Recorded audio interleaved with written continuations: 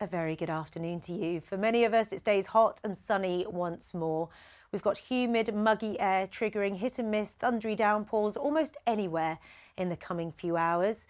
And as we head through the rest of this afternoon, something of a split setup. The earlier rain, some of it thundery, is pulling away into the near North Sea.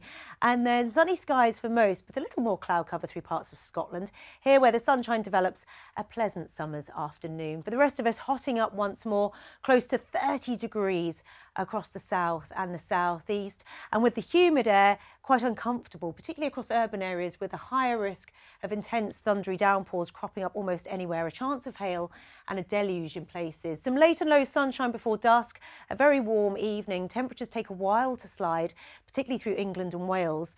And here we continue to see hit and miss thundery downpours well into the small hours. A stuffy, uncomfortable night for sleeping for many, a touch fresher further north and further west. A very good evening to you. For many, it stays hot and sunny as we slide into the end of the week.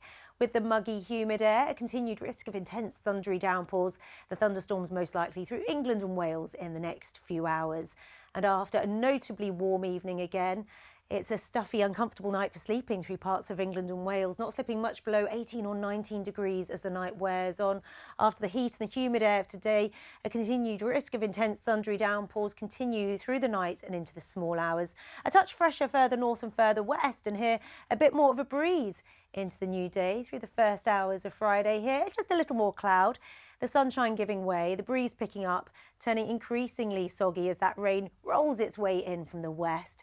Elsewhere, well, with the sunshine, another warm day. And where we've got that strong sunshine through England and Wales, hotting up once more. Highs of 28 or 29 degrees, but humid with a risk of thunderstorms likely.